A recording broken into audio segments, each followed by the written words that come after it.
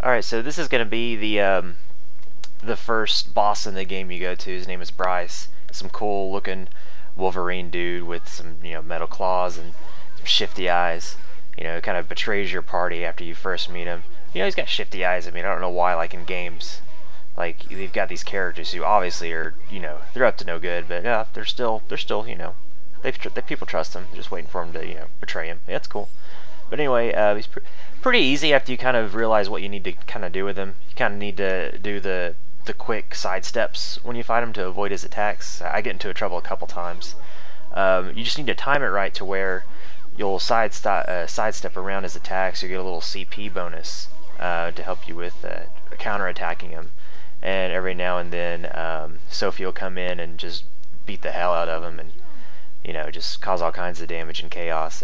She's pretty awesome. But yeah, I mean, other than that, if you need space, he's really easy because he'll do his little attacks and he'll just stand there, give you time to kind of back off and use a little gel if you need to replenish some health and whatnot. But yeah, other than that, not too bad of a fight. If you end up dying, you'll regain control as Sophie and just whoop his ass. And he's not hard at all.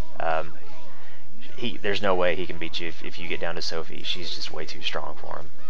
But yeah, I mean, overall, the game's pretty good so far. I really like it. I'm a big fan of the Tales games, and yeah, this one's, it's kind of with all the series. They start out kind of slow pace, and they start building up to super epic story and just awesome games. I think this is going to be really good. A lot of reviews I've read have said this starts out really slow pace, like during the childhood years, but honestly, I really like it so far.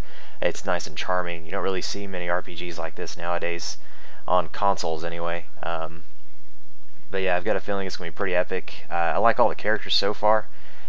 Even like Sophie reminds me of Lucia from Lunar 2, who's like kind of aloof to basic human emotions and what people mean when they people are using their words. She doesn't understand it.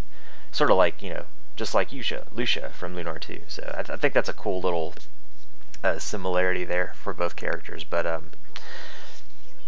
yeah, if it's just supposed to get better and better, I'm excited. I really enjoy it so far. So yeah, I hope you guys liked the video. Have more out soon.